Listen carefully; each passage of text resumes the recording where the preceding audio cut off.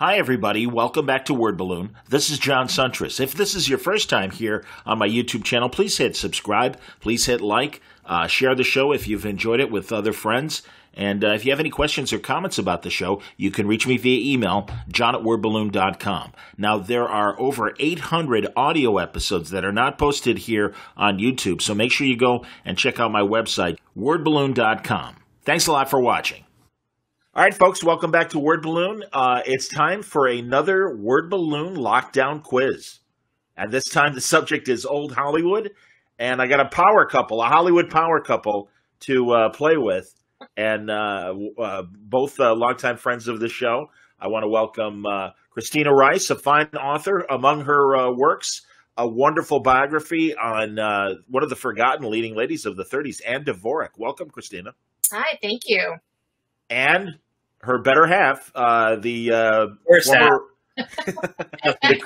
co-creator of Elks Run and geez, I'm blanking right now, but Tumor and wonderful runs on iVampire and Green Lantern, and now a great television writer. It's Josh Fialkov, everyone. Welcome back to Word Balloon, Josh. It's been far too long.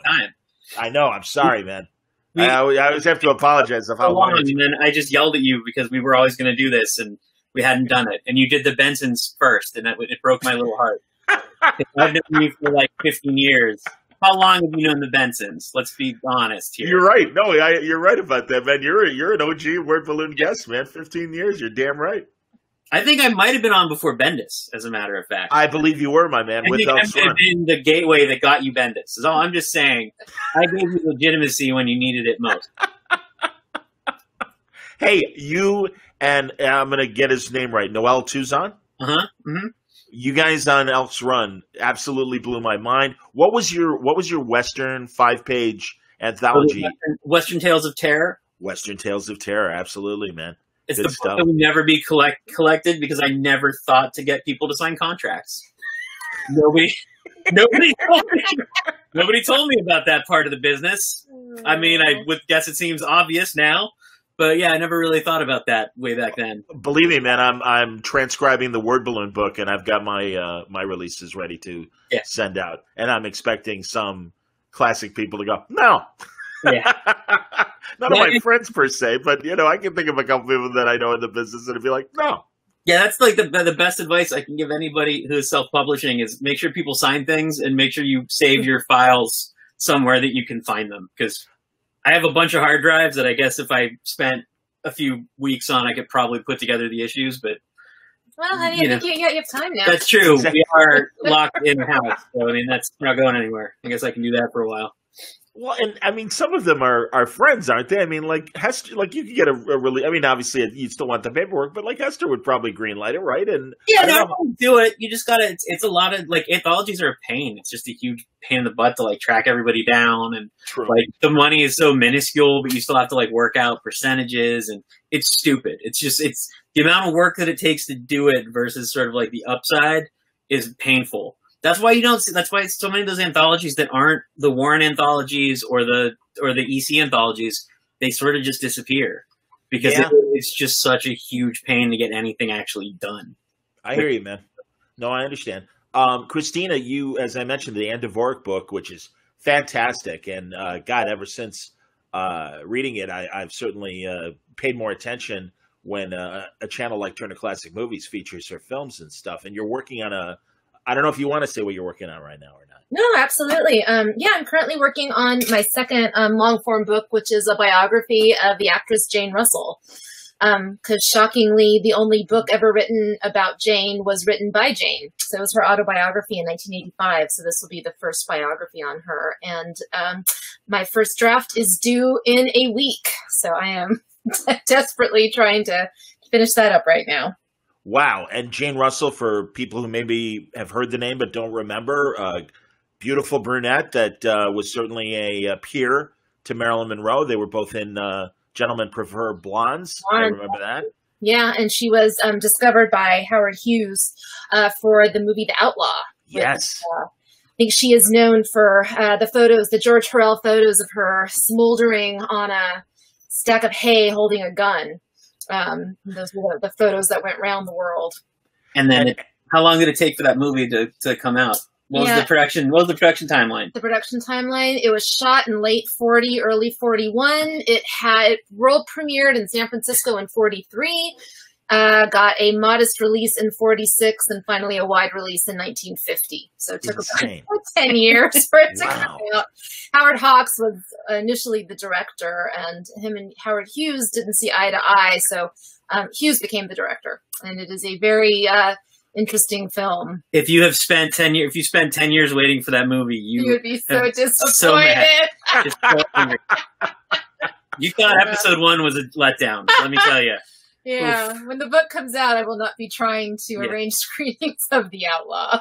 And it was, I mean, really, you could tell the age difference because really she was so young when they first shot it, and by the time she became a major star, I mean, 10 years. I mean, her looks really, changed, and then she grew into him. She had a more mature beauty rather than that kind of ingenue almost quality that she had. And also, people should know if you've seen The Aviator, the Hughes movie where Leo DiCaprio plays Howard Hughes, they spend a lot of time talking about The Outlaw.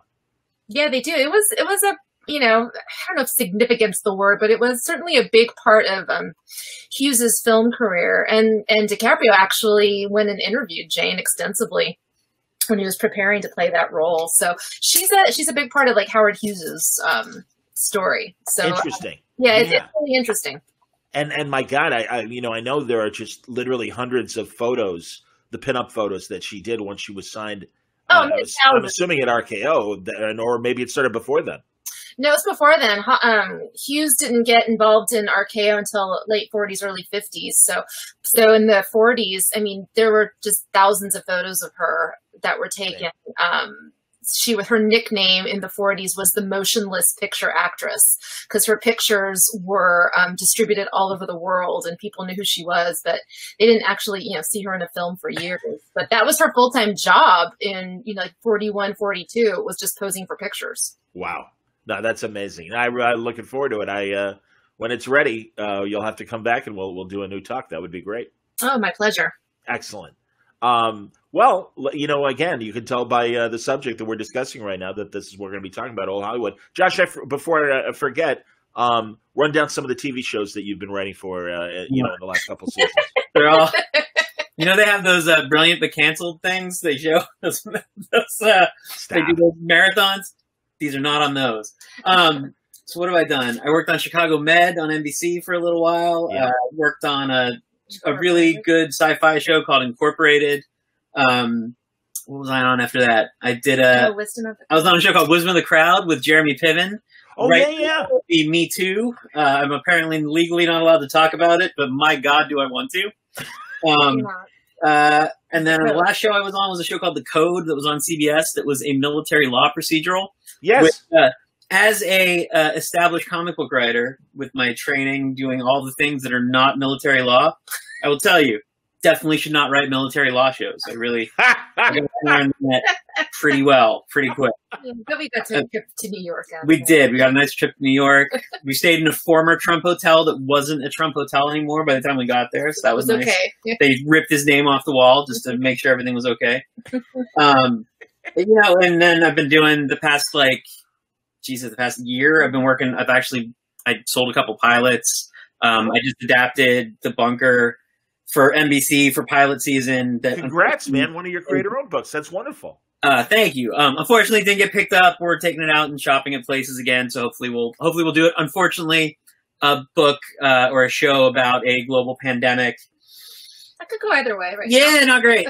Either way. At least it's about how the government is completely incompetent. Oh, goddamn. So yeah, that part's not great. But yeah, no, it's been sort of a nice change because I get the, TV versus comics is actually I don't know what the right word is. It's just such a such a much slower pace, bizarrely. Even though you're still trying to put a thing out every week and you still have to do all this work, you actually have time to kind of sit and work and revise and really get things together properly. Whereas in comics, you're essentially on a mad dash to not drown constantly, no matter what. Whether people will actually admit that or not, I don't know. But that is my experience, at least, was always that working working big too, anyways. So no, I've really enjoyed it. I've taken a break from comics, but I think I've talked about there's a couple of projects. I've talked about a couple creator-owned things, and then possibly a jobby job one. So we'll see. Hopefully I'll have comics coming out again soon-ish. That'd be great, man. Well, we mentioned the Bunker and Elks Run and Tumor. Mm-hmm. There's if you go to Amazon or well, right now obviously Diamond is closed, but check with your local shop. I bet they might have some Josh Fialkov trades. If you go to onipress.com, they are my publisher for virtually all of my creator-owned books. Everything should be in print, and they should be able to refer you to where you can pick them up. That's great. And Christina, the title of your Anne Dvorak book? Anne Dvorak, Hollywood's Forgotten Rebel, from University Press of Kentucky. Excellent. And we likely have Christina's book cover as her avatar as we're talking tonight and playing the game. So we should probably get into it now. Old Hollywood. Should we do here? I'm gonna keep score, and we could do should we do best of 20? Like our first person to 20, or is that too long? You're first to 20. No, we can do it. Right. Excellent. and I'm going to say, Christina, go first, and then Josh, and then I'll go last. All right. All right. So rolling. I'm rolling. Okay.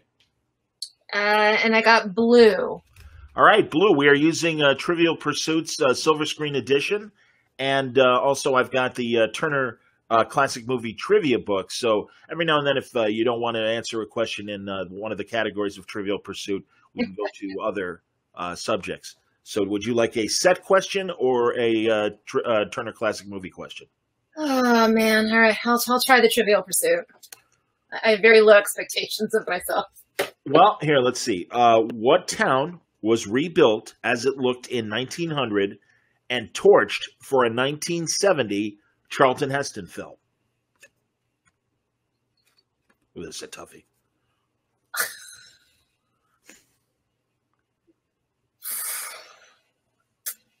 Charlton Heston made no movies with Anne Dvorak, so I'm hip. I don't know. Well, I'll be honest. I don't remember this film. Honolulu. Honolulu. Nope. What happened in 1900? I don't know. I don't know. We're going to have to consult the islands and find out. Wow. All right. I don't feel so bad. All right, Josh. I got pink. Pink. Pink is titles. All right. What film featured the emotionless pod people? Is that Invasion of the Body Snatchers? That is correct. 1951? Is it 51, 53? I don't have the year, but that's fine. Josh is on the board. I'm going to keep going. All right. No, we rotate. What do you got? Hold on, I'm going to roll my die. I have a 5. And I'll take, what is that? Production. Production. Okay. Oh, what was to have been the title of the never-made sequel to Steven Spielberg's Close Encounters of the Third Kind? Oh, Jesus. The Way Back. I don't know. Close Encounters of the Fourth Kind. Oh, I do vaguely remember hearing that. I don't know what the fourth kind is. I don't think I want to know. I imagine it involves probing of some sort. Yeah. Richard Dreyfuss really dodged a bullet. I'm telling you, they got inside me. It meant something to me, personally.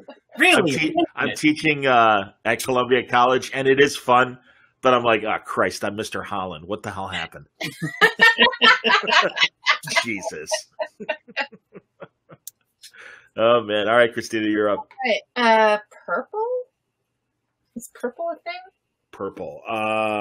Purple is brown because there's no brown. Oh, I see. Yeah, that's right. They did change the color. Purple is brown. That's correct. All right.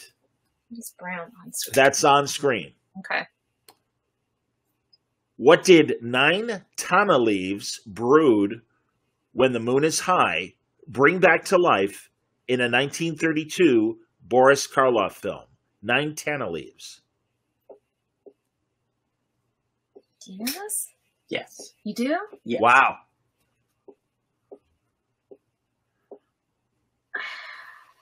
I think. I could be wrong. Yeah, you could do the math and then maybe figure it out. And say again? A mummy? The Mummy is correct. Very good. Hey. It's the Mummy. It's the second one, right? No, it says it's the first one. No, really? 32 is the first one. Is it? One's the first Frankenstein. 31. Oh, I see. You mean the second Universal film? Yeah. No, I meant the second Mummy. I thought Mummy came out before it. Yeah, Mummy's 32. One, yeah. Wasn't Frankenstein 31? Yeah. Yeah. All right. Never mind. I still knew. Still got it. Good job. Good job. I was overthinking it. Yeah. All good. Blue. Blue. Okay. What city were the Kane mutineers court-martialed in? Can I change category?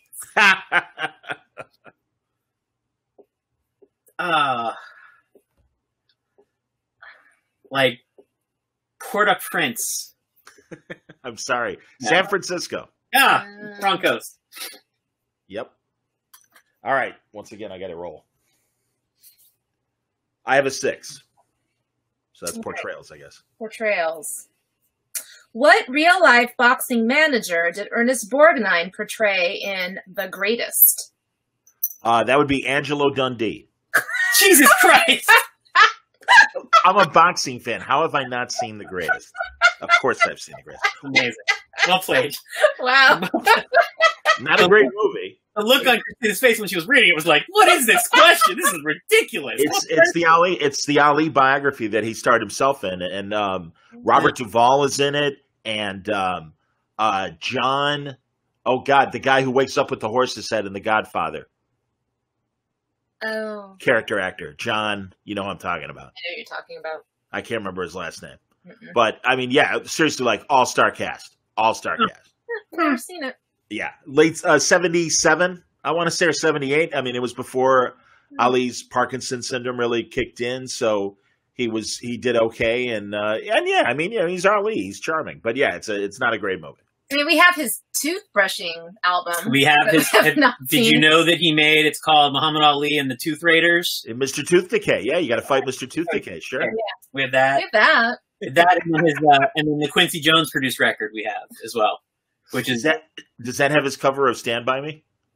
No, it doesn't. That's the No? Quincy Jones one is the I Am the Greatest, where it's his spoken word. Yes. Yes. All the poetry, absolutely, very funny, amazing, hilarious. All right, well, we're all tied at 1 right now, and it's Christina's turn. Okay. Orange. Orange is, once again, portrayals. And the question is, what boxer did Errol Flynn play, boxing, in a 1942 movie? Well, the movie is Gentleman Jim. Correct. Jim. Oh, God. Jim is the last name. Ah, son of a bitch. So close. So close.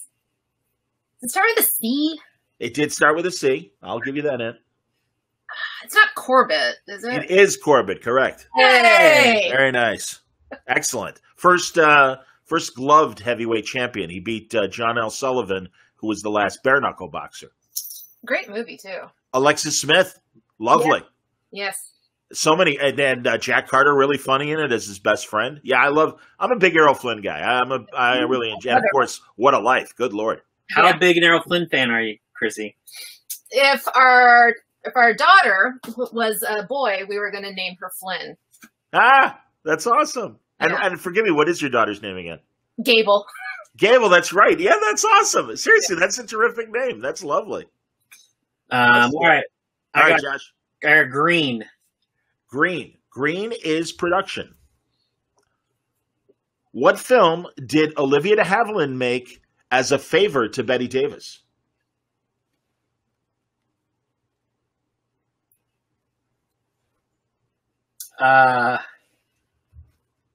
It's the movie. It's not. Is the movie after Baby Jane? No. Yep, you're on the right track. Is it? We have it, and I feel like we watched it recently. We didn't watch it. No. We do have it. Dude. It's on one of these shelves behind me, isn't it? It's just sitting there. Probably is taunting you. Oh, I don't know. Hush, hush, sweet Charlotte. Oh, Charlotte. God damn it. We have a poster. Can I buy you a poster? You might have bought me a I think I bought you the poster.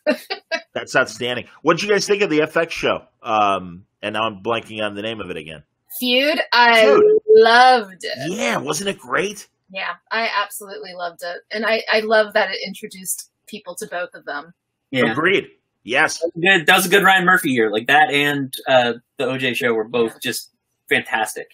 Agreed. Absolutely, man. And I also liked the sequel with Bob Fosse and Gwen Verdon. We didn't watch it. Like the timing was bad because she was working on your book, and I was trying to get a pilot finished. I think it's worth finding. I mean, it's and especially now when we're looking for things to watch, and I'm not only recommending it to you but the listeners as well. It's really both seasons of Feud were just outstanding. So Sam Rockwell and from Dawson's Creek. Michelle Williams? Yes. Michelle Williams, thank you. Yes. And my God, I mean, seriously, great casting in both cases. Yeah. So and I don't remember the name of the actress, but the person that plays Liza Minnelli, and this is cabaret era Liza and everything. Fantastic. Really neat. They got Liza Minnelli. She could do it.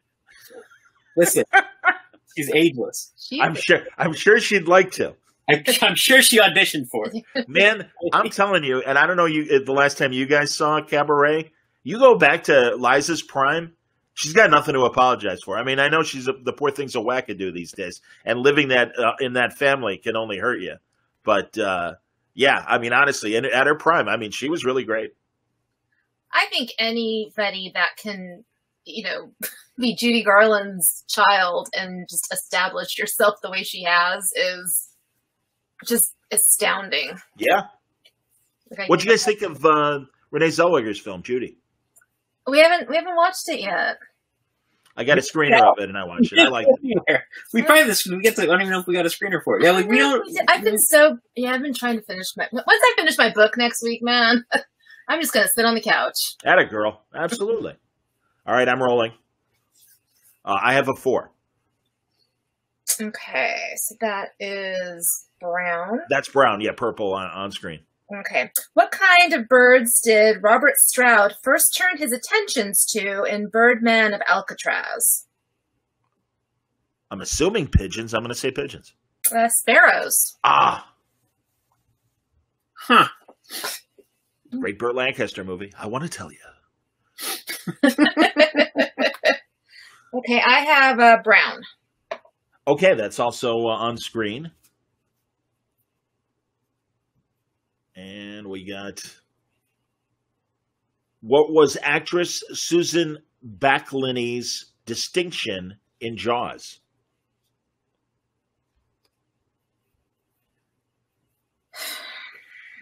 She the first victim? That is correct. Very good. Hey. Christina, man, commanding lead right now. Woo! 3-1. Orange.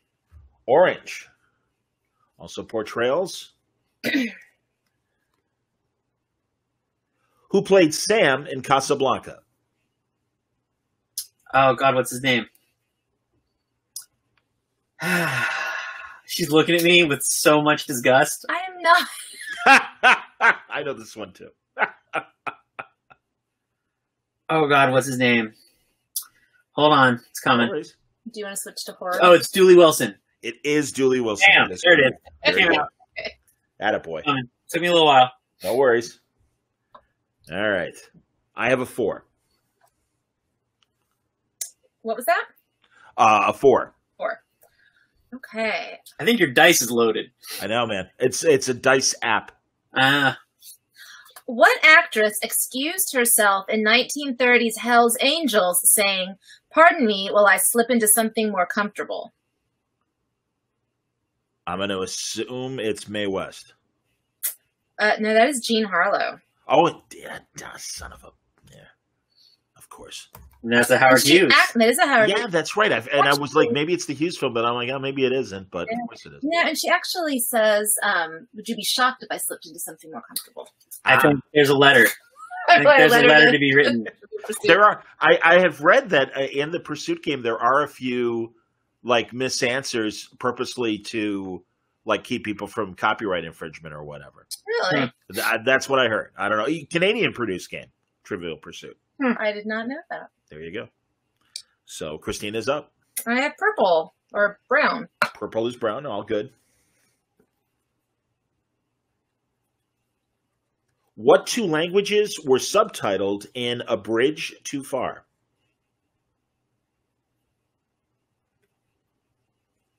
French and German? Well, you got one of them correct. It was Dutch and German. Wow. I'm gonna do horror. Sure. Christina, ask you a horror question. All good. Okay. I'm getting out the horror cards. No problem. We'll vamp. And I have yellow. Oh, they have Trivial Pursuit in horror. It's horror, yeah. That's awesome. Okay. I don't know what the categories are, but The Burning, 1981, is the film debut of what Academy Award-winning actress? God damn it! I do know who that. I do shockingly know who the executive producer of it is. Harvey Weinstein. Is it really? It is. Ooh. Want to like visualize the poster. I have the soundtrack, and I know exactly where it is on the shelf behind me. I don't know the movie because of Harvey Weinstein. They put it out after everything happened. Wow. Extra money for Harvey Weinstein, I'm sure. Amazing. 1981 film. Interesting. It was the first, I believe it's the first thing he ever produced. It was I think it was like pre-Dimension, and his plan was to use that money to start Dimension. Crazy. All of which is me to say I do not know the answer.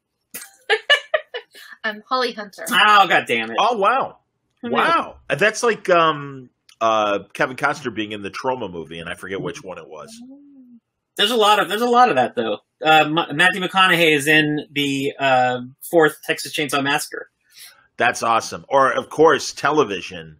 You know, you see like Liam Neeson when he was a baby on Miami Vice, or I love Kojak for that reason. And like Stallone, like 2 years before Rocky, stuff like that. Yeah. Oh, you know, too funny, man. All right, my turn again. I'm rolling, and I have a 5. Okay. 5 is production. What film did director Stanley Kramer call a sort of vacation film, which I did in a little town on a hilltop in Italy? Sort of vacation. I'm going to guess that Katharine Hepburn film Summertime. No, The Secret of Santa Vittoria. Ah, all right. Never heard that of that well film. spoken of classic. Once again, this is why I love Silver Screen, because it is really hard. It's really hard. Okay, orange. Orange. Okay, that's portrayals. What private eye did Frank Sinatra play in Lady in Cement? He actually made several movies with this character.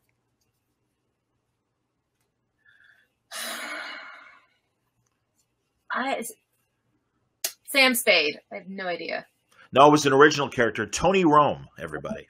Nope. And they are a lot of fun to watch. They might be and likely are a bit misogynistic in the same vein as the Van Helm films. Not but Frank they're Sinatra. My God, what are you saying? what are the odds exactly? But they were made at the same time that Dean Martin was doing the Van Helm movies. And God, Lainie Kazan is in one, and Dan Blocker from Bonanza is like a mob enforcer in one.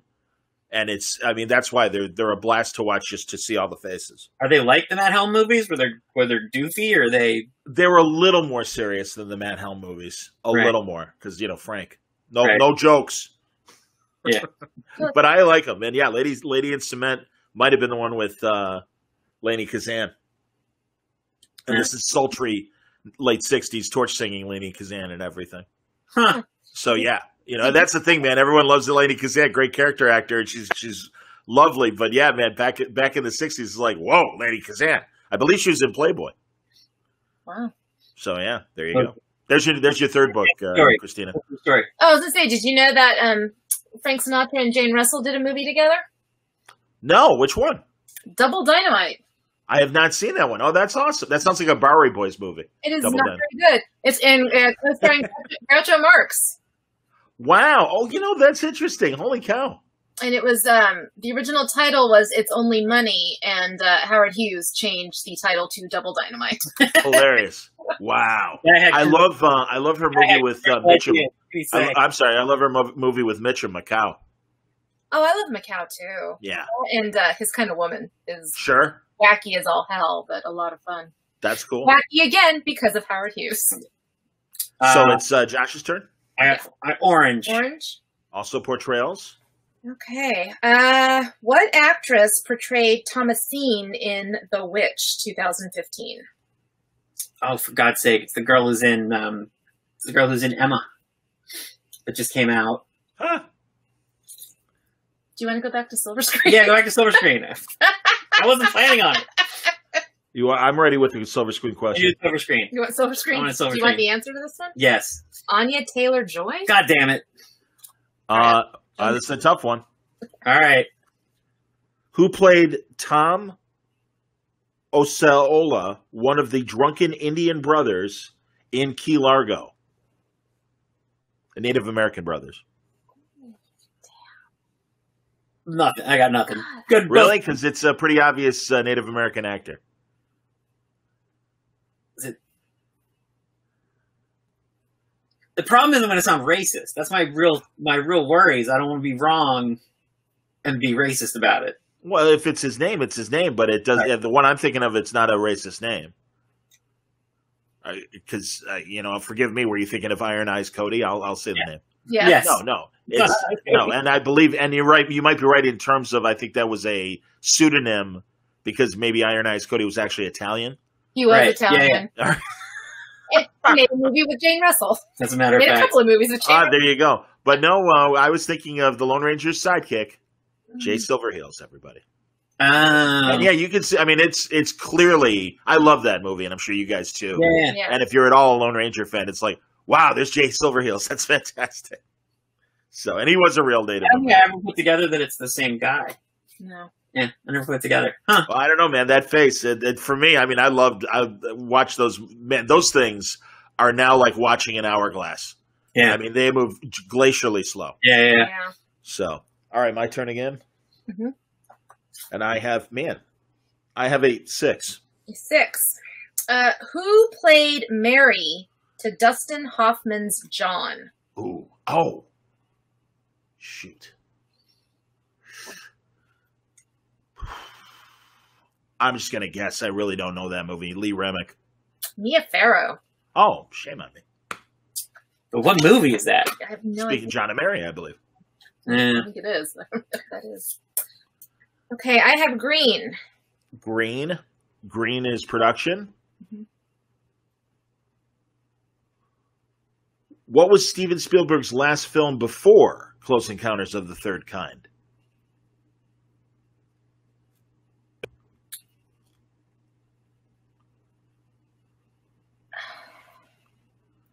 Was it Jaws? It was Jaws. Very good. Man, Christina cleaning up in this category.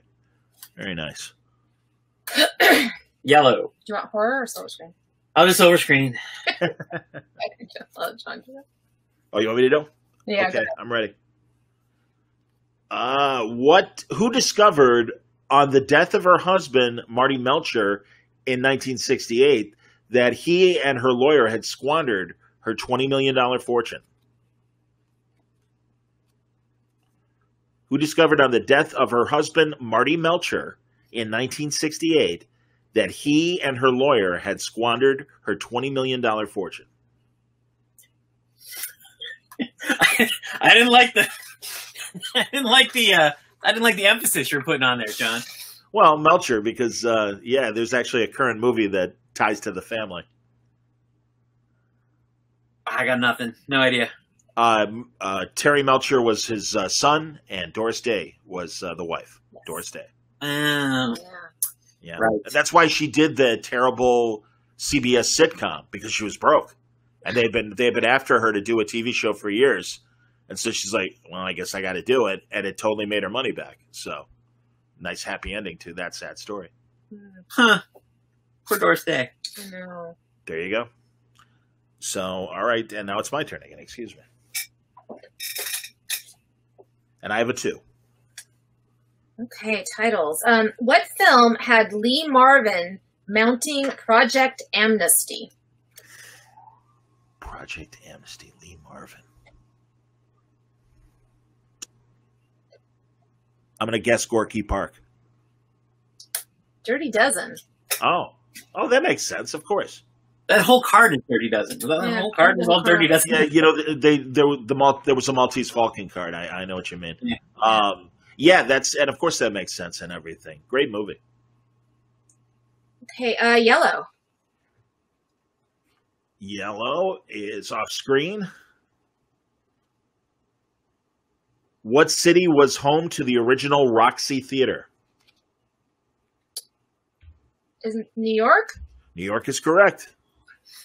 Man, cleaning up. Christina, 5. My easy ones. I'll do one. Let me do one from the TCM book. Oh, sure. All right. Random. I like doing. I'm trying to do all the different ones. I want to see what the world is like out there. I totally understand. I got to look up where the answers are too. Who said of Jackie Chan, "My dog likes Jackie more, and so my dog likes Jackie more, and so does my mother"? Was it Bruce Lee, Chris Tucker, Owen Wilson, or Sylvester Stallone? Owen Wilson. And let's find out. Let's see. Where are the answers? Now there's suspense. I like this. I know. All right. Hold on.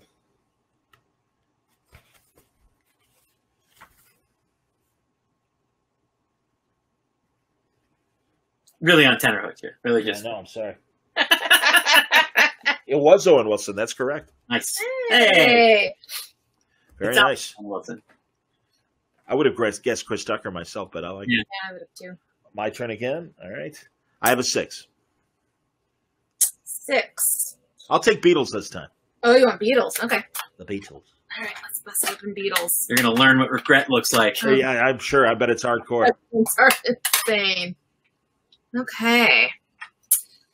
Okay, so orange. In Help, which Beatle is pulled out of bed during an unsuccessful attempt to remove his ring? Oh, that's Ringo. Hard. Correct. Never mind. Never mind. Yeah, I remember the plot of Help, sure. I was all set with actually, it was also Ringo when they're in the men's room and the blow dry, the hand dryer is out of control, and it's sucking. It's trying to suck his ring off, and it rips their clothes and all that stuff. God, those movies are weird. Yes, they were. Richard Lester. Help is so weird. Yeah, really, because the Elvis movies were well, actually, Stone for King Creole was actually a good movie, a good dramatic movie of Elvis's. Is it though? For Elvis. I don't know that I've actually ever seen an Elvis movie. I mean, he's just so pretty, I guess. It's like he's pretty, and Margaret's pretty, or whoever's around with him. Well, I mean, and I love Viva Las Vegas is all eye candy, and I do love that movie. Yeah. And God, they're both in their primes. But King Creole is based on that great novel Stone for Danny Fisher. Carolyn Jones is in it, and Walter Matthau. I think it's a decent movie. And I also like Jailhouse Rock. I think Jailhouse Rock, for what it is, But I love Elvis. I love Elvis and I love the conceptual Elvis as well. But then you watch the movies and it's just nails on a chalkboard. For the most part, yeah, harem scarum. Yeah. Yeah. Yeah, but he is pretty. Yeah. He's pretty. He's very pretty. All right, Christina. Okay, I have blue. Blue. Or you can do a Turner question. No, I'll stick with silver screen. All right. What bridge did a show-off fall off of in Saturday Night Fever? Brooklyn?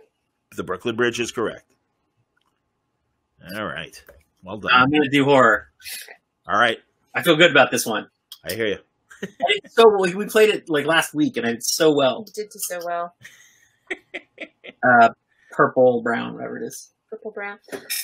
What is the name of the hunchback assistant of Dr. Frankenstein in Frankenstein, 1931?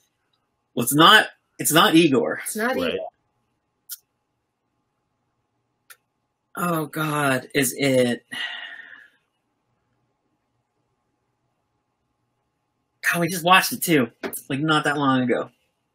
Didn't you and Gable go see it? We did. Vista? I saw it not too long ago. Is it Aldrich? No. No. What is it? Fritz. Okay, and Dwight was Dracula, right? Yes. I want to say? Okay, because Dwight was on my brain, but I'm no, I know that's Dracula. Yeah. Very cool.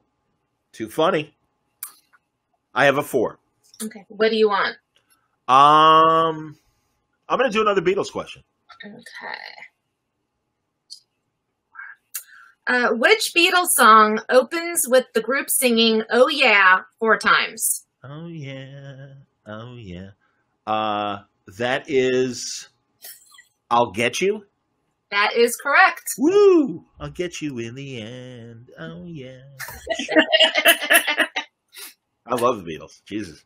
I for my radio production class at Columbia, I had them put together a commercial for a Beatles box set. And they're like, "Can we use our own music?" And I'm like, "No." Then I go, and the reason why is in the real world, you don't get to choose what commercials you have to make. It's given to you. So you have to listen to songs you wouldn't necessarily listen to and hear how they cut well together. So no, better than the Beatles. What's that? I'm sure their music is probably better than the Beatles. Yeah. There's no. Well, that's like. Did you see that thing on Twitter today? The hashtag of Quincy Jones. That some DJ said Kanye was greater than Quincy Jones. Did the students know who the Beatles were at least? You know what's funny, Christina? I had them cut up a Seinfeld television commercial to create one, and one kid goes, "So the Seinfeld show, was it a sketch show?" And I'm like, "No, it was a sitcom." And I've got 12 students. I'm like, "All right, how many of you have watched Seinfeld?" 4 hands go up. I'm like, "You guys are lucky I didn't give you I Love Lucy to cut up." Wow. And that's the problem with not having broadcast anymore. Well, and everyone has their own sphere of entertainment and more choices within that sphere than we ever had. And I'm older than you guys, so even you guys are younger than me. But yeah, I mean, why would they watch this stuff? Oh no, like our kid doesn't know any pop music whatsoever.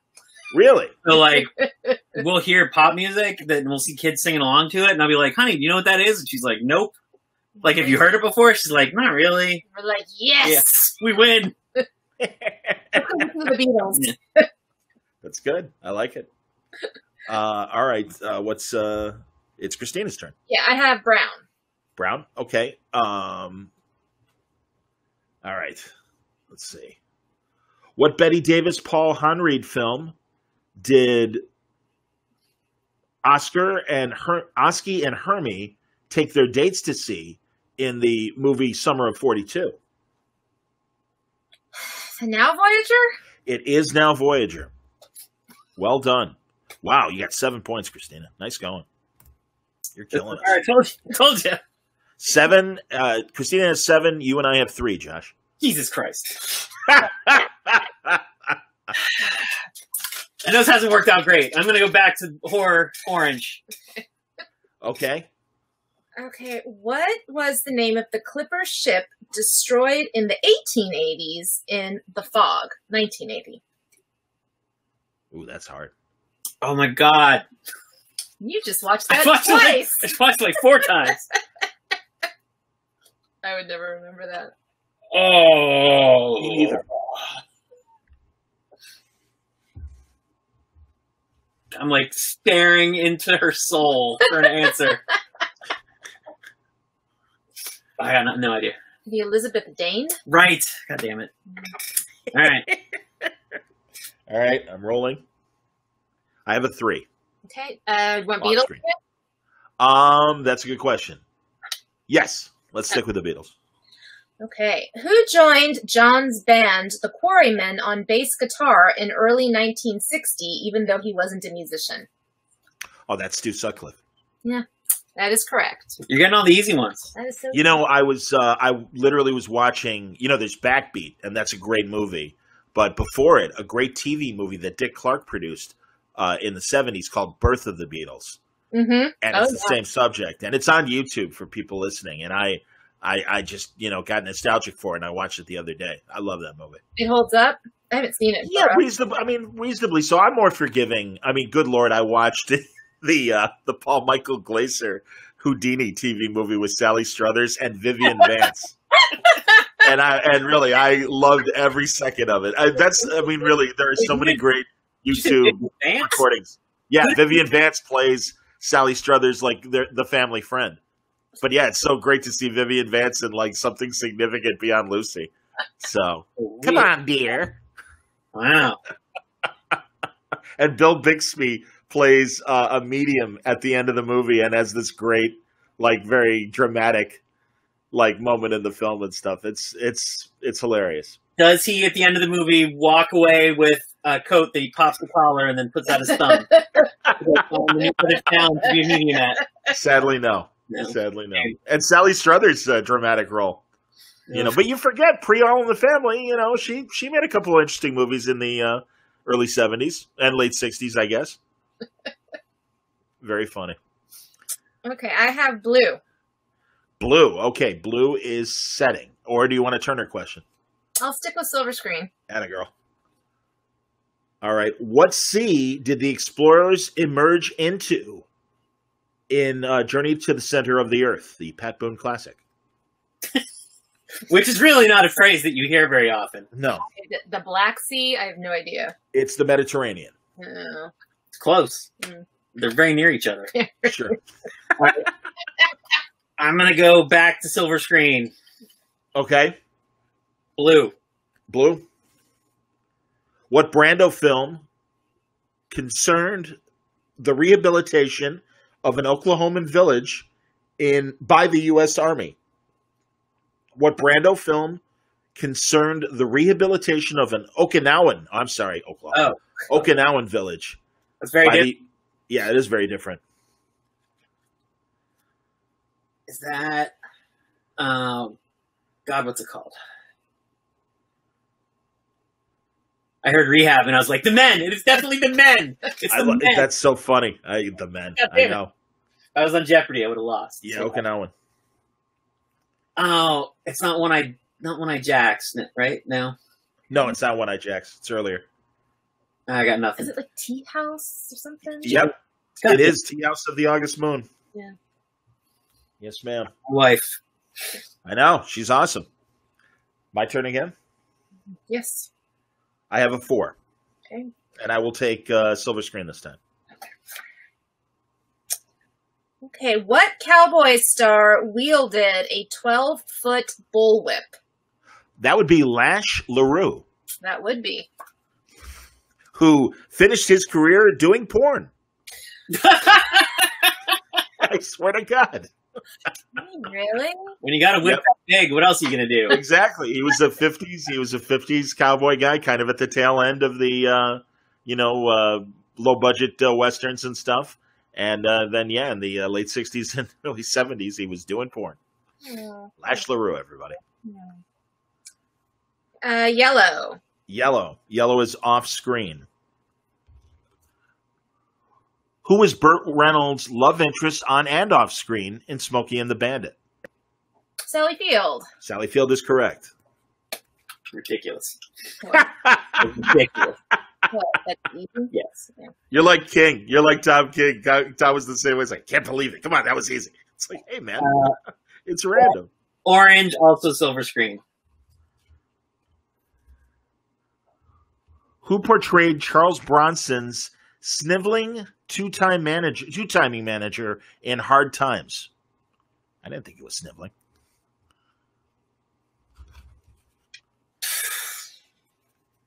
Hard Times is the bare knuckle boxing movie. Right. It's not Burgess Meredith, is it? Come on, Rock. It is not. I got no idea. James Coburn. Oh shit! Yeah, it's a good movie. I've seen it before. I can't picture him in it. Like I can't see him. Oh, he well, and again, this is a TV movie. Another one I got to look up and see. He's in like Great Fedora. He looks like he did when he was the Continental Op and the Dashiell Hammett Dane Curse. So yeah, early 70s. So good stuff. All right, my turn again. I'm going to take a Beatles question, and I have a 5. In what hotel was Give Peace a Chance recorded? Oh. I'm going to guess because I'm pretty certain it was in New York. The Plaza. The Queen Elizabeth Hotel. Oh, wow. Did you ever see my favorite portion of the bet-in was when Little Abner creator Al Capp came to yell at Lennon and Yoko. And it's like, man, and I don't know if you know, but like, man, Al Cap used to Me Too the hell out of a lot of college co-eds and finally got busted for it. And that's what canceled Little Abner. And of all people, the guy that blew the whistle on him was Britt Hume, who was a leg man for Jack Anderson, the great Washington, D.C. columnist. And Britt Hume found out that he was harassing young co-eds. And he's like, we got to go public with this. And Jack Anderson's like, well, let's hear his side of the story. He's like, his side of the story? He goes, there's like 6 cases here. And he's like, yeah, you're right. All right, we got to nail him. And so, yeah, it was, but again, this was early 70s. But of all people, Fox's own Brady Hume. Huh. So there you go. I have blue. Blue is setting. Yeah. Man, this is oblique. What film was set at Lincoln International? Although. Airport is correct. Man, 9. Airport 70, Airport 76. The first one. I love that film because it was made in 1970, and it being on the cusp of the decade, half the time it looks like a 70s movie, half the time it looks like a 60s movie. And I feel that way about Sunrise at Campobello, because it was made in 1960, and it sometimes looks like a 50s movie and sometimes looks more modern.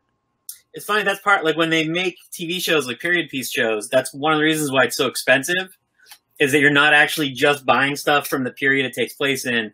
You're buying stuff from like the period and then back 20 years. Mm. But people don't keep aged stuff. Everyone keeps everything that looks great. Sure. You have to age it, but you have to age it in such a way that when you give it back at the end, they can make it clean and look good again. Interesting. It's just like this huge, weird, like twisty nightmare. That's why all those shows just cost a goddamn fortune. Everything. That's amazing, and that's sad to hear. Because honestly, yeah, half of my ideas are period pieces and stuff. So that's why they'll probably never get made.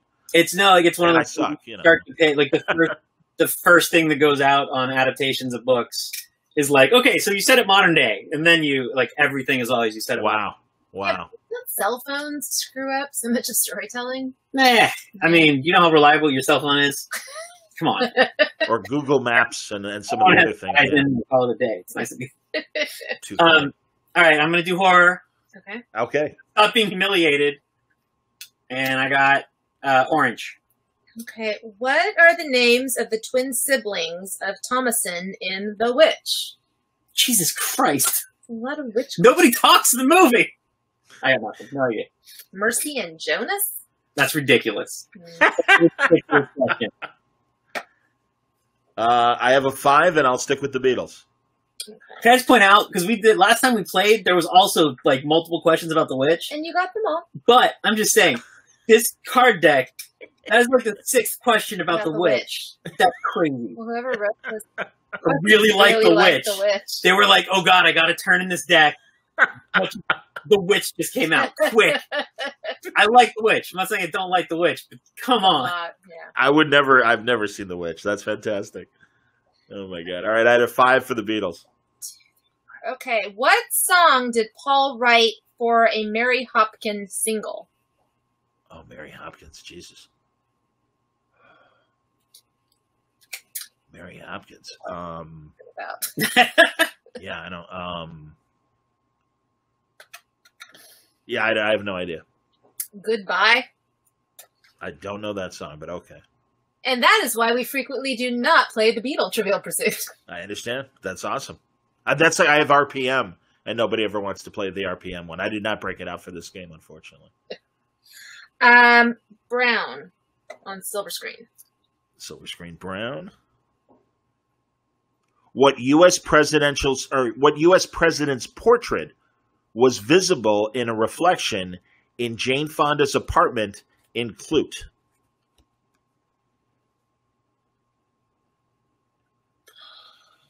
Kennedy? Kennedy is correct. Very good. Halfway there, Christina. Right. Ridiculous. All right, I'm going to do Doctor Who.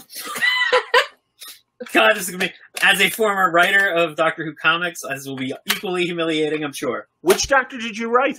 I wrote Matt Smith. I wrote, what did I write? I wrote like a 4-issue mini a 2-issue mini, and like a 1-shot. That's awesome. It was very nice. It was very fun. And I would like to point out that the dice on the Doctor Who set are multicolored Daleks. Ha! Yellow. Yellow. In Night Terrors, what was the name of Jim's bulldog? God damn it. I'm going home. I am home and I'm going home. Do you want to try over horror? Give me a horror one. Do you want to try to answer your next question about the witch? Yes, I'd like to answer more questions about the witch. Well, the answer. Okay.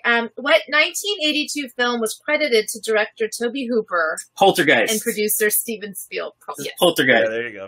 And Steven Spielberg Nice. did not direct it. There's multiple people, including like the cinematographer and the cameraman, who have all said that it's a lie that Spielberg directed it. He was on set a few days and talked him through stuff.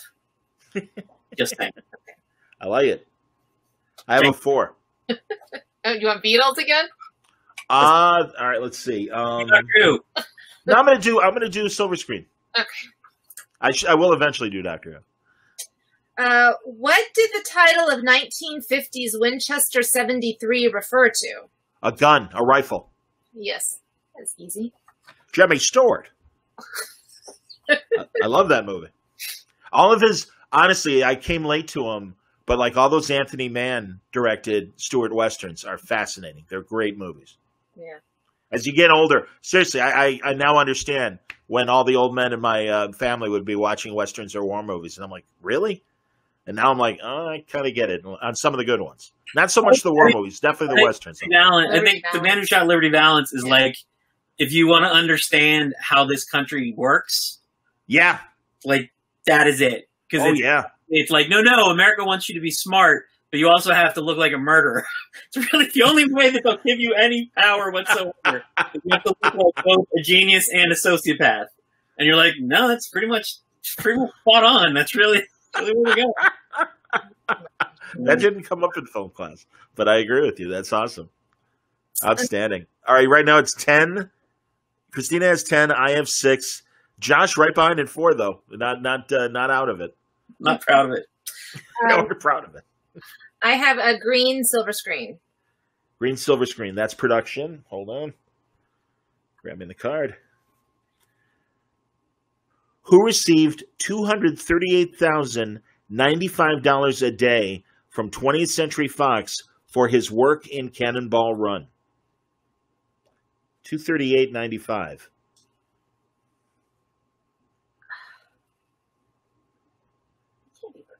Is it Burt Reynolds? It is Burt Reynolds. That is correct. It's worth every penny. I gotta say. Once again, earlier career, very interesting. A lot of his choices. We saw his last, like he died shortly thereafter. We saw he did like an opening for his last movie, and he was like so charming. Yeah, delightful. Like so charming. For being in retrospect on death's door, he was so charming. Yeah, just a delight. Yeah. Was that one where he kind of plays a version of himself and he goes down to that little BS film festival of his work? Yeah.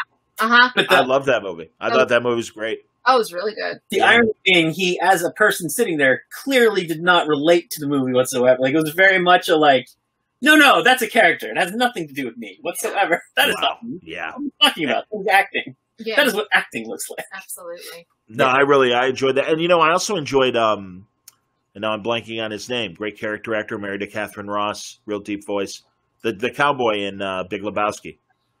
Sam Elliott. Yeah. Sam Elliott made this really similar movie called The Hero, like either the same year or maybe 6 months before. And it was really good as well. And I recommend that as a little cool movie. We'll find it. Did you know that Jane Russell did a TV show with Sam Elliott? I did not. What show? The Yellow Rose with Sybil Shepherd, like 1983. Oh, my God. Wow. I bet that was like a Dallas knockoff or whatever. Absolutely. Yeah. Fantastic. That's awesome. I remember Flamingo Road with Howard Duff and Stella Stevens and Morgan Fairchild and Mark Harmon. That was my favorite Dallas. Harmon really got around. I guess Mark Harmon was Les Moonves's college roommate. Really? I didn't know that. That's amazing. And so that's why he has worked consistently since he was 22 years old. Wow. He is a decent actor. I always like Mark Harmon. I think he's likable. On St. Elsewhere. Yeah, no, he's great on St. Elsewhere. He plays more or less the same character on Chicago Hope. Comes back. Sure. But yeah, no, it's like this weird. Apparently, like he had a pass to do whatever he wanted, and he will always have a network TV show because they were best friends in college. That's amazing. And I also like his Carl Reiner movie, Summer School. I love Summer. We were just talking about Summer School. Summer School's an awesome movie. Absolutely. It was the only person who liked Texas Chainsaw Massacre as much as I did. Was the fictional character Chainsaw, who was the kids, yes. Merely as a person who does not exist in real life, and yet it was me. Very confusing to me. That's awesome. I do remember that. That's fantastic. Right. Oh my god. I'll go horror, and I got orange. Annabelle Creation 2017 was which of the following in relation to Annabelle 2014? A prequel, a sequel, or a standalone film?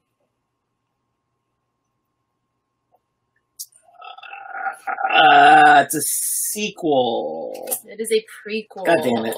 And directed by, I think that's the one that was directed by Gary. Was it? Yeah, it's directed by one of the guys who was he was a groomsman in my wedding, as a matter of fact. My turn again?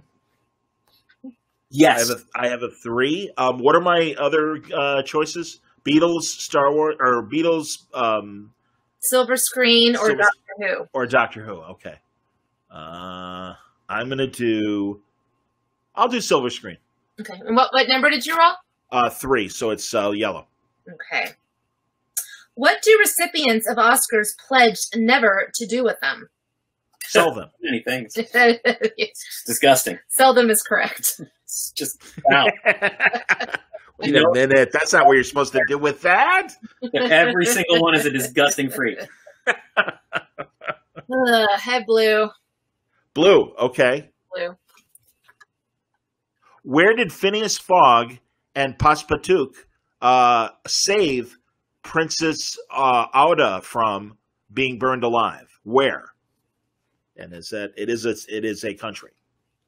Could you repeat the question? Sure. And I'll even say, in Around the World in 80 Days, where did Phileas Fogg and Passepartout save Princess Auda, who was, I believe, Shirley MacLaine, from being burned alive? What country? Princess Auda. I've never seen that movie. Oh, wow. Yeah. A lot of cameos. All-star cast. It is Indeed. Philippines? No, I'm sorry. It's India. So she plays an Indian princess? I believe so. God, it was weird. Yeah, but no, those were the. I mean, good Lord! I watched a Mission Impossible where Ricardo Montalban is playing a Japanese man, and he's literally squinting. Literally, yeah. And that's where you get that great Tony Shalhoub moment in Galaxy Quest. Yeah. All right, horror green. What medical procedure does La Femme try to perform using scissors in Inside 2007?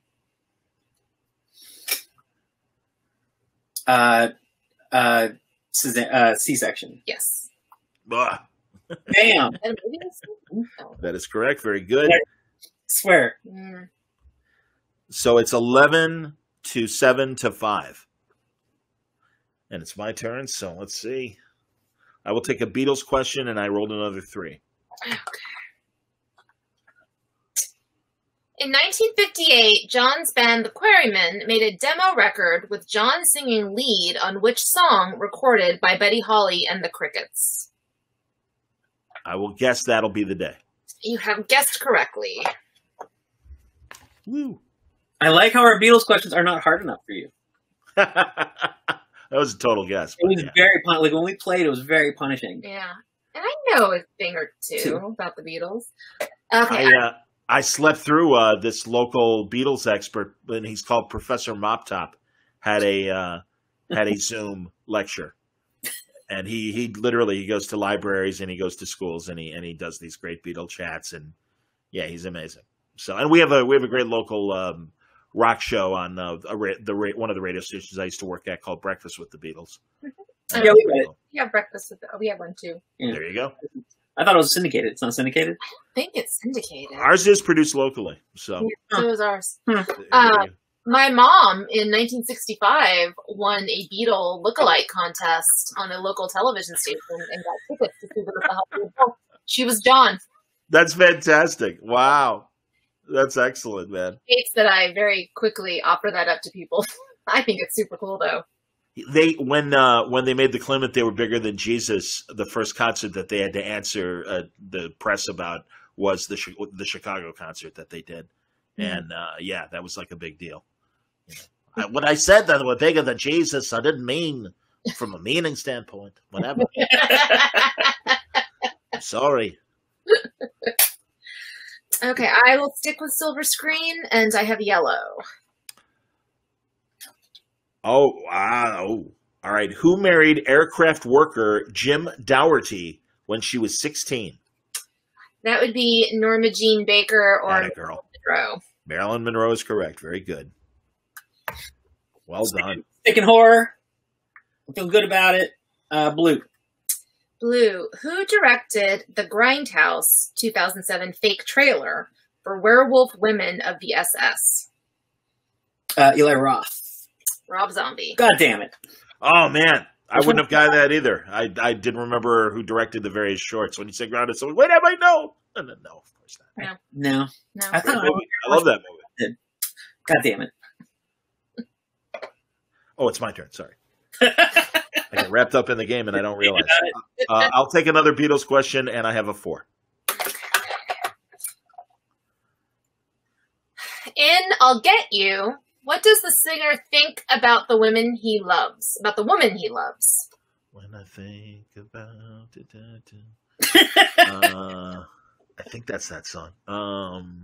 In I'll Get You, when does the singer think about the woman he loves?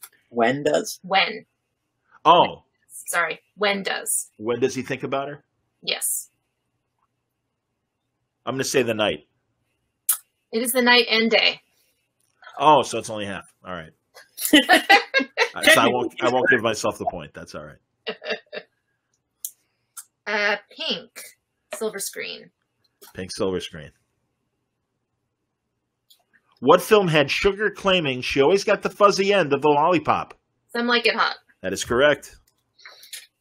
We're in the Marilyn Monroe questions then? Hey. Yellow's the actor-y one, right? Where if they answer real life questions about real people? Yes. They're all invisible to me. I don't know which one I'll be better at. Let's do Beatles. You want to do Beatles? It feels like there's less people in the Beatles for me to screw up. Brian Epstein.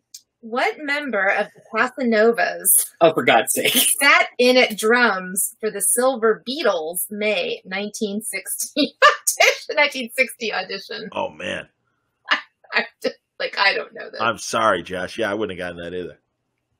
Not Ringo or Pete Best. That is my answer. It is not Ringo or Pete Best. You are correct. Johnny Hutchinson? Oh, good old... I got no idea. What's it? Juan what? Johnny Hutchinson. Johnny Hutchinson, sure. He's I went to Hebrew school with him. Man, they are tough. I like it. Oh God, once again, my turn. All right. 1. And I'll take a Beatles question for 1. Okay. Who sang lead on Baby It's You? See, man, that's super easy. It really is. It's just a range. I'm going to guess John, actually. I don't know. Did you say John? Yeah. Yeah, John is. Okay. I assumed it was John, but yeah. I don't know if I got to think if I know Baby It's You. Baby, it's you. La, la, la, la, la, la. Oh, yeah. Very good. Okay. Well done. Oh, God, I keep getting blue. You want blue again? I don't want it, but that's what I rolled, so. What New York City landmark was the setting for the denouncement What New York City landmark was the setting for the denouement of Hitchcock's Saboteur? Oh, God, it's been so long since I've seen it. Why are you looking at me like that? Do you know it? Yeah. Yeah, I know it too. You'd be wrong, I guess, but yeah. I mean, it's not the Empire State Building, is it? are you looking at me like? I don't know if I've seen that one or not. I remember from the Universal, like the Universal tour, the Universal Alfred Hitchcock ride, because it's one of the 2 or 3 that they do. Really? That they like recreate it, I think. Interesting. I don't know. Norman Lloyd scene. Good old Norman Lloyd. I have not. No. Are you giving up? I'm not giving. Because Empire State Building seems very obvious. And I kind of want to say Grand Central Station. But your face is giving me nothing. I'll say Grand Central Station. I'm sorry, no. I will say the Statue of Liberty. The Statue of Liberty is correct. It's on her crown. Oh, okay. Yep. Yeah, no, I don't think I've ever seen that one. It's real good. Yeah, really, really good. Yeah. I quite agree. Yeah. It's they did the thing with the camera. Who's in that one? Robert Cummings, I want to say. Yeah. What year is it, roughly? Like 39, 40-ish? I Maybe a little earlier? See, and I like his earlier stuff. Yeah. I've actually watched a couple of his silents, and I've really enjoyed those, too. Yeah. I love 39 Steps. I love. Oh, God, yeah. Sure. Yeah, Saboteurs are a really good one. Yeah. Kind of strange that 39 Steps hasn't been like remade that many more. Like it was remade as Was it? There's a TV miniseries, I think, but I'm kind of baffled that no one's done anything with it. It's so good. That's true. Purple, which is brown. I'll do Silver Screen. I'm ready with one. Do it. Who called Felix Unger the only man in the world with clenched hair? Oscar Madison. That is correct. Oh, thank God. That boy. Felix, for God's sake. All right. Rolling the dice. I have a 5. And, well, I've been doing good. I'll do another Beatles song. Or Beatles question. Who is the first Beatle to have a solo single top the charts in America and the UK?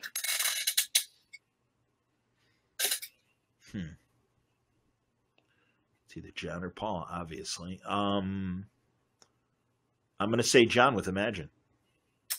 It is George. Oh, wow. Something. Sure. Or was it? No, not something. What was it? They don't say. They don't say. Interesting. They don't say. But solo single in the America and the UK. Maybe it was My Sweet Lord. Probably. Yeah, that would be my guess. Nothing's Wow. First George album? I don't know. It's Christina's turn. I'm very bad on solo Beatles. It's not my strong suit.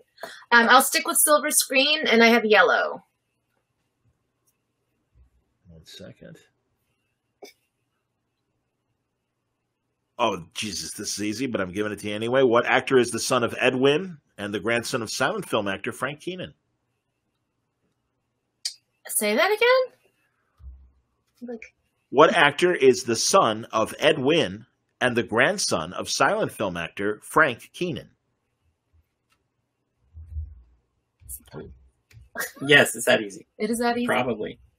What, do you know it? No, it's probably that easy. I'm overthinking it. Yes. He set me up by saying it's so easy.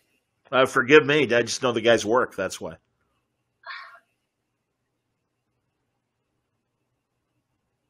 Say it, honey. Say what? Whatever you think. I don't know. I have no idea. It's Keenan Wynn. Huh. Keenan Wynn was the bad guy in like the Fred MacMurray Flubber movies, and he was always like consummate bad guy, and he's Tony Curtis's sidekick in The Great Race with Jack Lemmon and Peter Falk. You'd know him. I think you'd know him if you saw him. Wow. He made the Twilight Zone where he was the author and he would speak in the tape recorder and like mess with reality. Yeah. Yeah. That's Keenan Wynn. Keenan Wynn, Van Johnson, and Keenan Wynn's wife, notorious threesome in Hollywood, and she left Keenan to be with Van. Wow. No. I've learned so much. I've learned so much in this last 30 seconds. There you go. And they wanted Keenan to play Perry White in the Richard Donner Superman movie, but he was too deaf. He still continued to work for another several years, but Richard Donner just didn't have the patience for it, so they brought in Jackie Cooper. He did not make a movie with Jane Russell. There you go. And the two of them did Requiem for a Heavyweight with both Keenan and his father with I guess the TV version, the Jack Palance version. Huh. So yeah. Well, anyway. Oh god, purple, brown. I'll do. What should I do? I don't know. I'll do silver screen. Okay. Did you say silver screen? Yes, sir. All right, I'm ready. What kind of a car was James Bond issued in Goldfinger? And Aston Martin? That's correct. I mean, I won't make you do the DB5 part. That's all right. it'd be ridiculous. I have remember, I don't know if you guys remember, when I was a kid, Corgi cars were a big deal. And they were like... What's I didn't that? know what that is either. They were like, you get the Batmobile, you get the Green Hornet Black Beauty car, all these different, and the James Bond car. And I recently bought a Corgi that was made for the GoldenEye era, but it's like close enough. I don't need to spend hundreds of dollars on this. $50 was fine. Close enough. Oh, it's my turn again. Excuse me. A 1, and I'll take a Beatles question. Beatles? Okay. Because I seem to be doing well with those. Which Beatle came up with the idea to film the group rehearsing for a concert appearance? I'm going to say Paul. That was Paul. I heard finally they might be releasing Let It Be. Really? That's what I'm hearing. What's the holdup been? I think mostly probably embarrassment of them, yelling at each other and stuff. I mean, there's so many great scenes of like George, Paul's correcting him on something. He's like, I'll do whatever you want, whatever pleases you. And, it's like, and Paul, no, I'm not trying to be mean. I'm just trying to make the song better. And it's so great. I remember it broadcasted somewhere like in the late 70s, and my dad taped it, so we had a recording of it that we used to watch, but it is very uncomfortable to watch. I saw it. We had a great revival house in Evanston by Northwestern University called the Varsity, and that's the first time I saw it was there. And in the Napster days, I know I BitTorrented it years ago, and I'm not proud of that. But again, there was no other way to get it. Yeah, there's no way to get it. It's okay. It exists. Yeah. Okay, I will stick with silver screen, and I have pink. Pink. What film featured James Garner and Donald Pleasance as roommates? There you go. Yeah, I'm not even thinking. What film featured James Garner and Donald Pleasance as roommates? I don't know, but I want to watch it. Right? I bet you have. Well, I wouldn't focus on the roommate part, just the actors together, because they had a lot of scenes together. They were buddies in this multi-cast ensemble movie. Directed by John, oh God, he's so good now, I'm blanking on his name. Not John Ford. I can't give you any more hints. John Sturges is who I was thinking of. What are you looking? If I told you any other stars, you might get it right away. Yeah, I got it. I know where it is. What? Was it like? What? Is it like The Longest Day or Bridge Too Far? Close. Yeah, very close. Is it a D-Day movie? No. But come on, you can do it. I can do it. Yeah, you were so close, Christina. It's like the doodliest film ever made. It kind of is, yeah. But I don't know. I just think the story is so great. It's the doodliest film ever made. Steve McQueen in it. Because if he's not, then it's not the doodliest film. No, he isn't it. He isn't. He's in it. Come on. Oh my God! It's the one he's on a motorcycle. Uh-huh. Fuck! What's the name of that movie? Fantastic theme song. My reserved and sweet wife swear. That's awesome. Oh my God! I think there's a time limit. Yeah. I think we have to flip over the cards. I'm sorry. It's The Great Escape. Yeah. It's The Great Escape. Dun, dun. Close. Oh, I love that movie. Hello, Henley. Yeah. Okay. Or Henley. One of the two. He's Don Henley. That's a great movie. Everybody, that is probably, would you agree, Josh, the best man on a mission, men on a mission kind of movie? I think Magnificent Seven is pretty close. Agreed. Same director, too, and a lot of the same cast. Like, it's... The thing about Magnificent Seven is the Magnificent Seven is almost, like, self-aware of what it is, right? Like, it understands that it's like, no, we're coming to the end of these movies. That's very interesting. These movies are about a society that doesn't exist anymore, and we can't keep making them. And that's ironic because they still make those movies, frankly. I mean, even you could say Ocean's 11 is that kind of movie. The new Ocean's 11, the newer. I don't know. I think Magnificent Seven's like about the end of that era of Hollywood, right? Like at the end of the stars, and like as you're getting into the '60s, and even like Steve McQueen just showing up, Yul Brynner, and like the way he behaves, which is not how you behave on with a star, and you can just see that he's like, I don't care. I'm gonna do whatever I want, Well, you're right about that, but then, I mean, I just think of, Guns of Navarone, Forts 10 from Navarone with Harrison Ford. Man, I mean, and even some of those when the Cannon guys were trying to make big movies, they were putting together, like, big actors, men on a mission kind of films. And, like, David Niven in his late 70s is tooling around, But, they existed. I think those feel like... And like The Dirty Dozen, like there was a ton of those movies, but they were all kind of knockoffs, Absolutely. Oh, no question. 100%. And again, it was Sturgis. I am fascinated by John Sturgis, especially his really early stuff. And he made 2 early 50s movies with, once again, Ricardo Montalban that, honestly, it's like Montalban is a much better actor than we give him credit. And especially if you look at these early movies. He made a movie called Mystery Street where I love that movie. It's like one of my favorite forgotten noirs. I think it's a forgotten noir. And then he made a boxing movie called Right Cross that is really good, too. Oh, Marilyn Monroe's in Right Cross. Yep, atta girl. Did you know John Sturgis directed a Jane Russell movie? I did not. Which one? Underwater! ! Outstanding. That's because Howard Hughes wanted to make a movie that featured Jane Russell in a bathing suit. Makes sense to me. I got no problem with that. Wow, that's amazing. Underwater. Fantastic. I got green, and I'll do horror. Okay. What 1964 Japanese film is based off a Shin Buddhist parable? What year? 1964.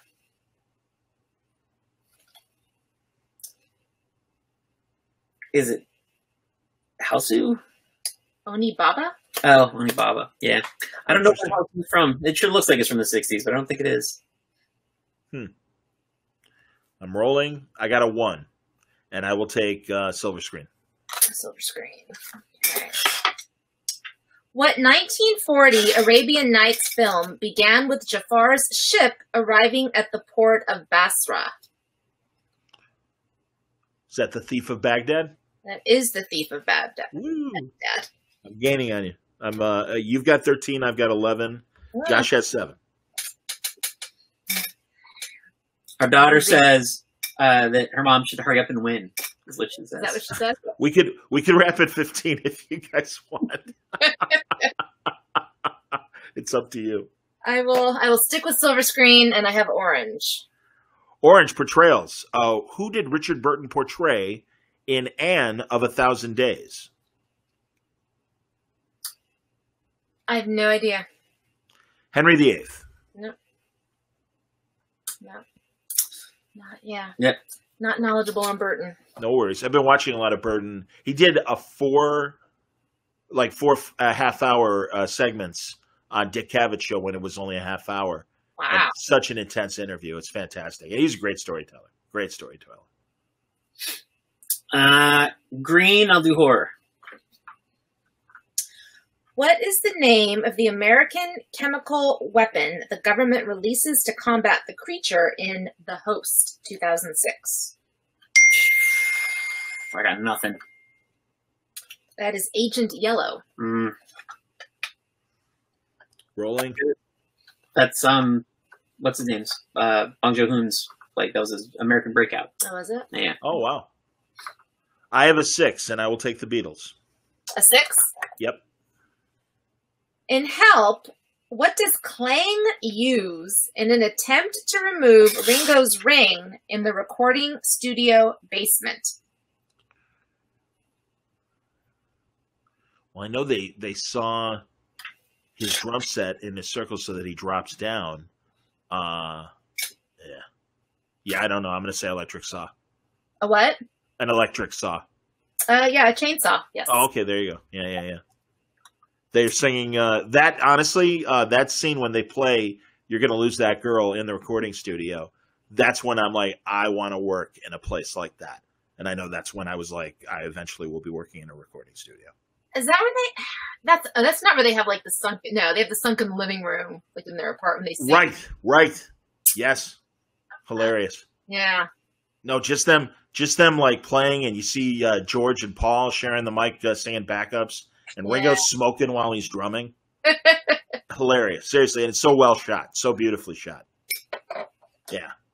Okay, I will stick with Silver Screen, and I have Pink. Pink is titles. What film featured Bruce Dern trying to save the last of Earth's plants and trees with the aid of 3 drones? A great sci-fi movie. I know. Attaboy. I do too. My God, my lead is dwindling. I have no idea. It's Silent Running. It is Silent Running. The droids were called Huey, Dewey, and Louie, and they predated R2-D2. Mm-hmm. It's a great movie. Yep.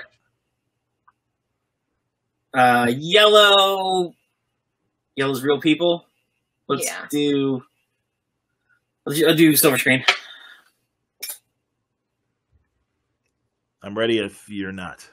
Do it. Go for it. What actress was named for a Bordeaux wine?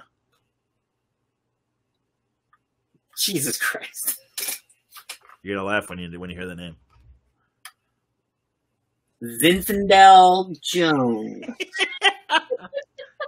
Once again, a fine porn career, but not the one we're looking for. Margot Hemingway. Margot Hemingway. Ridiculous. That is ridiculous. Yep. Oh my God. All right. Once again. Sorry. 4. And I'll take the Beatles. Because I'm on a tear. What instrument did George Martin overdub on the Beatles recording of Baby It's You?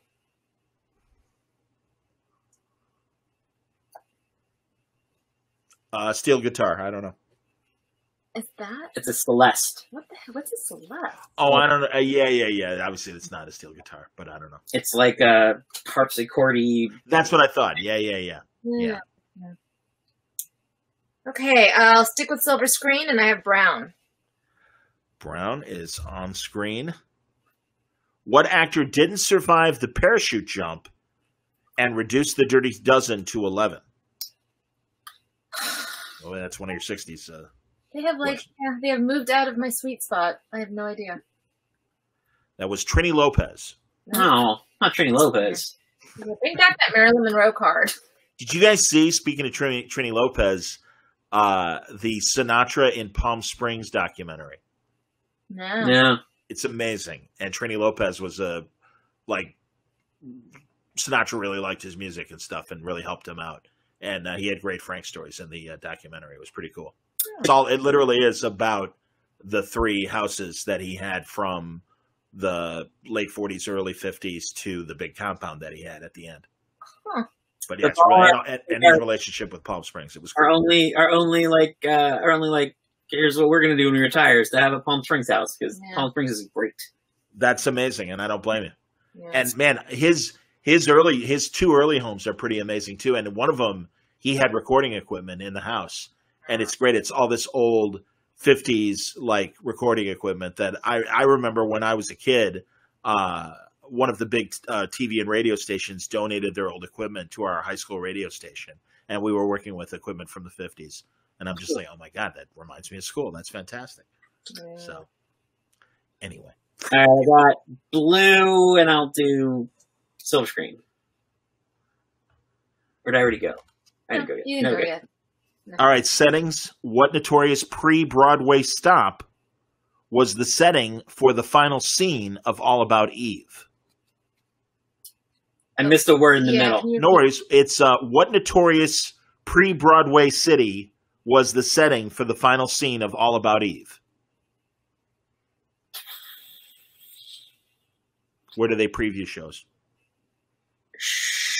Is that your city? Is that Chicago? I'm sorry, it is not. It is New Haven, Connecticut. God damn it.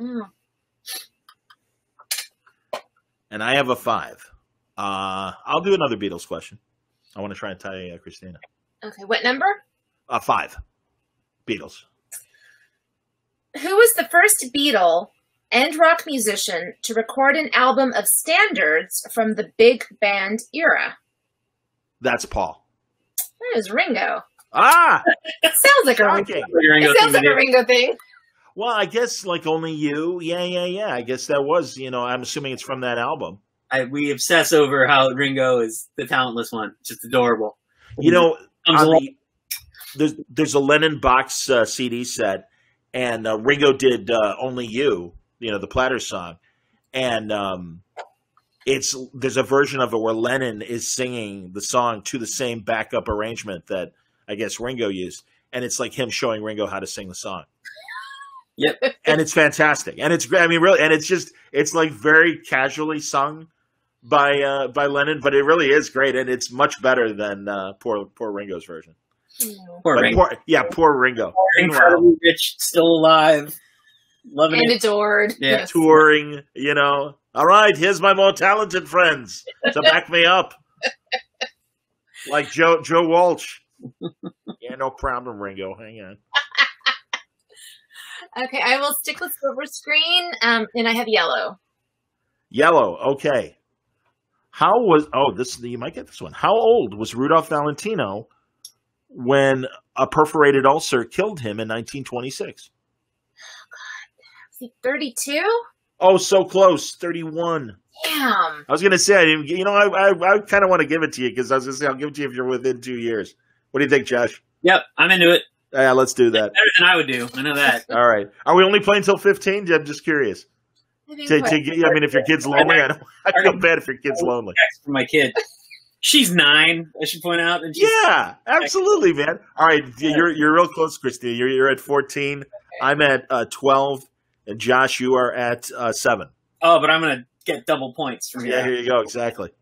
I got yellow. I'll do the book. Ooh, all right. Let's pull out the book. Fantastic. There we go. Category free, so I don't have to answer about individual people and their names.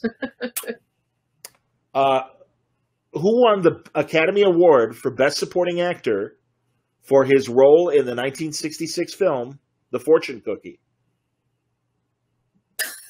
I do have a multiple choice if you want to hear them. Yes, multiple choice me. A. George Burns, B. Jack Warden, C. Richard Benjamin, D. Walter Matthau. Matthau. Matthau is correct. That's, I believe, the first time that he and Lemon team up, and it's a great Billy Wilder movie. He's a shyster lawyer and very funny in it. Right. My turn again. What a weird career. What a weird thing, those two. Number 2, I got a 2, and I will take another Beatles question. Okay. Ringo. Which 2 songs were released as singles from the Revolver LP? It's got to be, I'm guessing, is it Strawberry Fields and Penny Lane? Yellow Submarine and Eleanor Rigby. Ah. Wow. They go together so well. I mean, they're really complimentary songs. They have such gravitas. I love Revolver. Revolver and Rubber Soul are my 2 favorite Beatles albums. Yeah, those are my favorite too. Yeah. I love the White. I mean, I don't love all of the White Album. I do love a lot of the White Album. Oh, sure. Yeah, absolutely. And Let It Be. And not so much Let It Be, but Abbey Road, definitely. I was going to say on Rubber Soul, Run for Your Life, Stalker song. Yeah. If I catch you with another man, that's the end, little girl. Yeah, it is. Yikes. Yeah, it's not as easy to listen to as when I was a kid. Well, I'm surprised, although I'm sure it would cost a fortune to license it for a film. Yeah. But it's like, yeah, there, and it's such it's sad because it's such a catchy song, and then you hear the words and you're like, hey, wait a minute, I'd rather see you dead, little girl, than to be with another man. Yeah. Yikes, John, shame on you. All the Jerry and the Pacemaker songs that are all about what's it called? They're all about evisceration. How do you do it? No, because they're all about statutory rape. They're all it's young girl. they're all. Are you really? Yeah. Well, because I saw her standing there. She was just 17. You know what I mean? Yeah. It's a weird thing in the 60s. Really young, though. I guess. Yeah, I don't remember because I just know How Do You Do It and Ferry Cross the Mersey. Yeah. Which, did you ever hear that story? It's awesome. Frankie Goes to Hollywood did a cover of Ferry Cross the Mersey, and they put it on the back of the 45 for Relax, literally as a gift to Jerry from Jerry and the Pacemakers, and say, hey, man, you deserve a lot more money than you made in your career. Here you go. Oh, and because the single sold so well, like, you got a nice chunk of change from it and everything. Oh, I had no idea that Frankie's so noble. It's another terrible, salacious story about Frankie, obviously Relax, and what Relax is about. We were playing it on one of our oldies stations until it was pointed out to the program director, you know what this song is about, don't you? It's like, oh, and we were playing like at 5 o'clock, right during rush hour. Don't. It's like, okay. Oh, I'm sorry. Never mind. Anyway, too goddamn funny. This is match point. Yeah, this is it. I'm going to stick with Silver Screen, and I have Pink. Ooh, this is an interesting one. I wonder if you're going to get it. What was Alan Ladd's last film? Oh. Ooh. And I got it wrong. Yeah, I have no idea. The Carpetbaggers. Really? Yeah. Little soap opera thingy. Yeah. Great soundtrack. I thought Nevada Smith might have been the last one he did. That was an Western. Bernstein. That's an Elmer Bernstein soundtrack classic. That's awesome. I'm gonna have to look up that theme song. It's not coming to me right now. I got Brown, and I'll do horror. Horror. What is the relationship between Amelia and Samuel in Babadook, 2014? Mom and son. Correct. Nice. All right. I am 2 behind Christina, and I'm rolling. I have a 1, and I will take the Beatles again. In the film Let It Be, which Beatle plays drums while Ringo is on the piano for Octopus's Garden? Paul. It is John. Oh, that's amazing. It's usually Paul on drums. That's fantastic. I would not have guessed that. I guess not. That's awesome. Okay. Pink again on Silver Screen. What film saw Peter Sellers note, I like to watch? Being There? Being There is correct, and we have a winner, ladies and gentlemen. Woo! Well done. Unexpected. What? Did you kick my butt? Yeah. No, it's That was excellent. No, I'm really glad, and I thank you for bringing in the Beatles questions to change things up. But that was excellent. I knew you. That was. I thought to myself again, if there's anybody who can answer these ridiculous questions. It gives me a chance to do the imitations. That's great. So, well, this was great, guys. I know Gable is waiting, so we'll wrap up, and I'll say thanks for playing. Once again, the title of the Anne Dvorak book, Christina, is Anne Dvorak, Hollywood's Forgotten Rebel, and keep an eye out. Hopefully in about a year, you will be seeing mean, moody, magnificent Jane Russell and the marketing of a Hollywood legend. Amazing. And seriously, what an incredible life. I can't wait to read your take on it and get that kind of objective opinion because, like you said, all we've had is Jane's autobiography for all these years. Yeah. So, no, that's excellent. And Josh, I look forward to whatever next TV project you've got brewing, or perhaps with the time off, maybe a comic book thing. I'll just be sitting here building a fortress and then a room underneath it, a bunker that we're going to live in. We got a lot of water and cereal boxes. A lot of leftover Girl Scout cookies. A lot of leftover Girl Scout cookies to protect us. That's all we have. That's it. That's what we're going to live on for the next several years while the world burns. So, yeah. And by all means, dip in, get Christina's and Dvorak book. And again, peruse the Fialkov Creator-Owned Library, available at Amazon and many of your local comic shops if you hunt around there. Well worth picking up and getting into the minds of Christina Rice and Josh Fialkov. I thank you guys for playing, and it was great talking to you. And hopefully we'll see each other eventually, post-apocalypse. One day. One day. And thanks for playing Lockdown Trivia tonight. Thanks you so John. much.